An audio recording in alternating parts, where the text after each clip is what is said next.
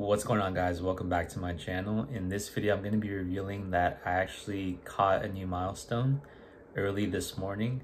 There's a bit of a caveat, which is it was actually at the very early morning market open that I hit 400k, and my account value actually dipped below that afterwards, but I'm still making this video just because I think it should still count, and I'm basically right there anyway.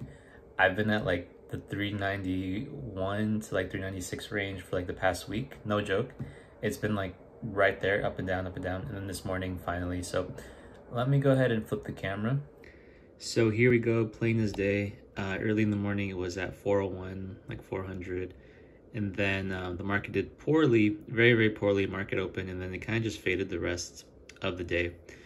But for a brief moment I was a 400,000-aire. So normally I wouldn't have made the video, but like I said, I've been like right there within the 391, 396, 397 range for the past like week. And I feel like if the NASDAQ just has another couple good days, then I should be there anyway. So to me, the few $1,000s isn't really that big of a difference. And so that's why I made it, even though normally I wouldn't. Now, what are some lessons or takeaways at this point? Number one, over the past few months, I realized that I'm actually over-diversified. And it's actually killed some of my gains. I didn't realize how much I put into stocks that I don't really care that much about, like let's say Palantir, for example, which, by the way, I think Palantir, I like Palantir, I own Palantir, I want it to do well, but I do think it's probably one of the most overrated stocks on the market right now, easily. Probably the most, or top two maybe. But yeah, so stuff like that. And I think I went a little bit too heavy in some other sectors. Because it's just like you lose track of how much you're putting into something, and then when you realize how big of a percentage of your portfolio it is, and when those holdings actually go down, it's like I didn't even like this company. But anyway, so that's one takeaway, and the other takeaway is that this number 4 is particularly exciting because every subsequent 100k milestone is actually going to be in the 20-ish% range maximum.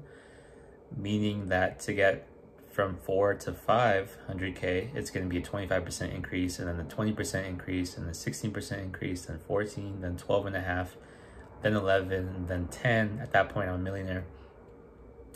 And I've had like 20% months before. I think over the past few months, I'm probably doing pretty well.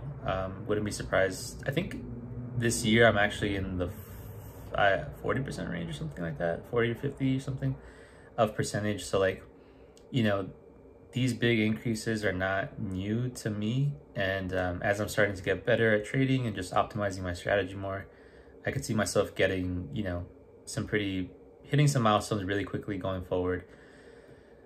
Now, last thing I'll say is that, like, you know, a big part of the reason why I'm hitting milestones to begin with is because the market's been performing pretty well. And you know, I don't want to take it to the extreme and say that like this never happens, right? Because the market does have extended bull runs.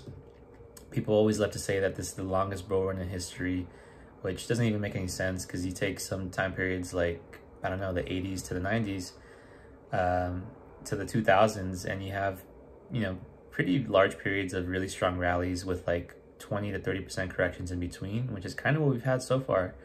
And so I don't think this is the longest bull run in history, depending on what you consider a bull run or not.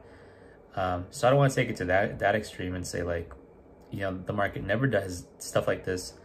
But I also don't want to take it to the other extreme and say that, you know, I'm hitting milestones because of my stellar ability or something like that, right? Because I mean, if the market's gone sideways, then my account goes sideways, right? So I do have the market to thank for going up.